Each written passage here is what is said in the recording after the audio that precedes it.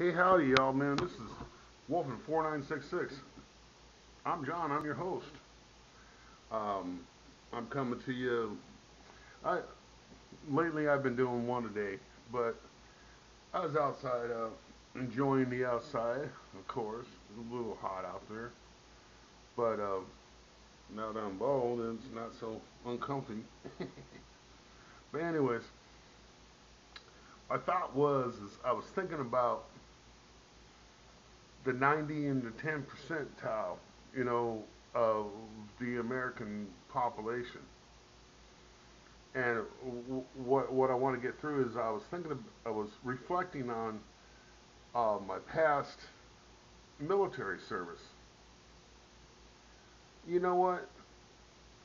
If your son or daughter are in the military, you need to you need to up your game, man. You need to up your game on your thought. Your thought. Uh, they're doing something that's out of the ordinary. That's not even the 10%.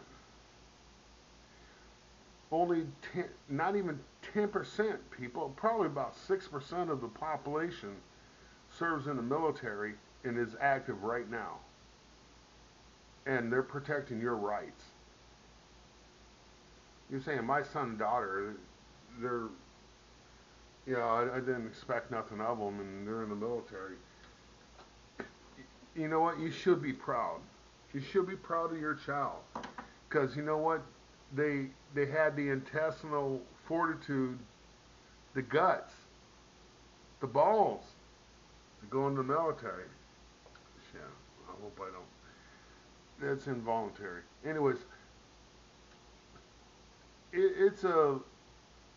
I choose to serve military now. There is no draft. There is no none of that crap.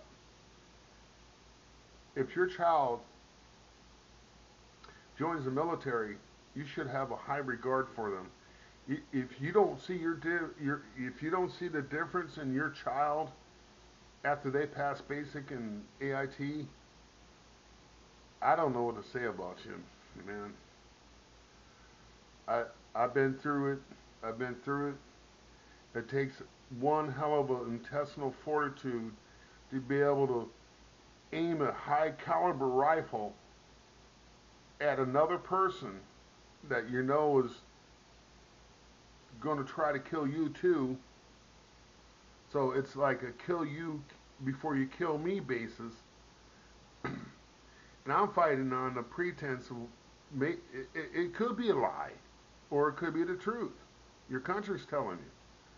But you know, you got a duty to protect and preserve the freedom of the nation. And you know, the only symbol you have to back that up is that flag. Our flag, the American flag. That flag's been through hell, folks. I mean, just think about the past 100 years, World War One, World War Two, Korea, Vietnam, Kuwait, Saudi. Think about Iraq and Afghanistan. We lost a lot of boys and girls, man. I'm telling you what, you know.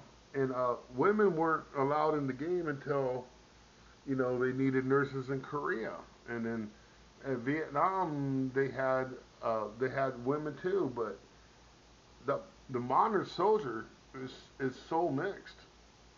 There is not one race that's not involved. There is not one gender that's not involved.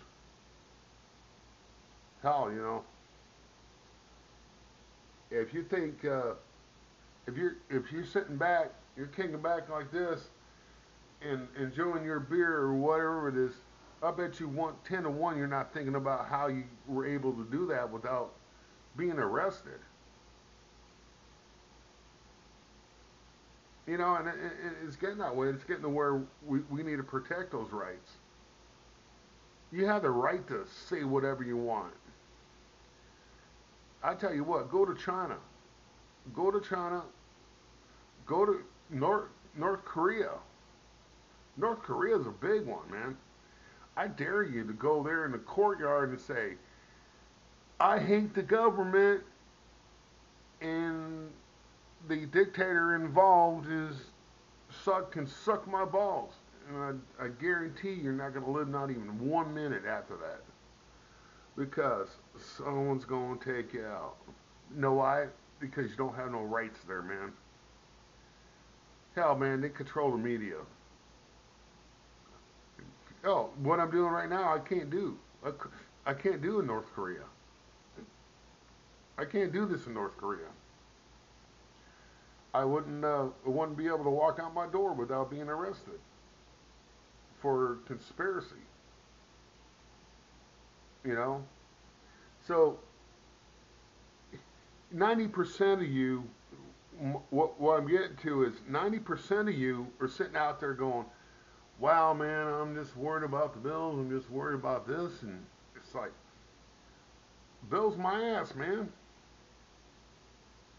You got a child in the military? You do what you can.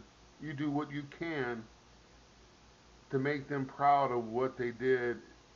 And I mean, my father was ex-military, and he understood it more than anybody.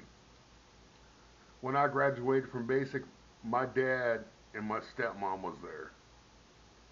My mother had died, so she wasn't there. But well, she wasn't able to get there. But my dad was there. My dad was there, and I was so proud, man. I'll tell you what, man. There ain't nothing like graduating basic training and having your parents there, man. You know, you just you feel awkward, you feel dorky because you got all your hair shaved off. Well, I got it off now, but my dad always told me, he goes, "Son, it'll grow back, man. It'll grow back." And I said, "Dad, I ain't gonna be able to wear it like I used to." He goes, "There ain't no problem in that. I mean, it's gonna make you a better man. It's gonna make you a better man. What if I go to war?" He goes, uh, "There's a good chance that's gonna happen, and it'll make you a better man." It made me a better man, but it also made me a different man. It takes a lot of intestinal fortitude to raise up that high caliber rifle and kill the man that's about to kill you. It's just, I just can't explain it to you. But I tell you what, they're throwing everything at you, man. They're throwing everything at you, man. And it's true. It comes down to one thing. You're not there mainly just for your country. If that was it, I mean, you would be like, you'd be so disappointed in what you did. But folks, I was there for my brothers and sisters in arms, man. I was there to, I was there to help them get out of this. I didn't expect to get out of it myself. Um, and it's kind of like, you're not going to get out of it alive, or you're not going to get out of it in one piece. I was the one that got out of it without being in one piece. But you never get out of it in one piece. You leave something there. You leave something there. You know, if you're a human being and you got to take out another human being, you're not the same. You're never going to be the same. Everybody said, "Did he kill somebody?" I don't want that fucking question. Excuse my language. You know what? Stop asking soldiers if they killed somebody, man. Because we prefer not to tell you. We prefer not to tell you. But I guarantee you, every American soldier out there has aimed their weapon at somebody as if they were going to kill them. And they fired. They fired their weapon. And the enemy soldier went down. You don't know half the time if it was you or the other 6 people that were aiming at the same some bitch. It's just the way it is.